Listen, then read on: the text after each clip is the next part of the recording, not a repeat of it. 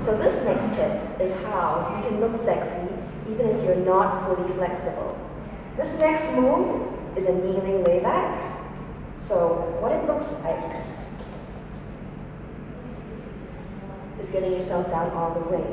However, if you find that you're not as flexible, you can still look good. All you need to do is keep your arms wide, place your palms flat, but make sure you push your chest up. The minute you do that, it brings a natural curve to your back, and all you need to do is look up.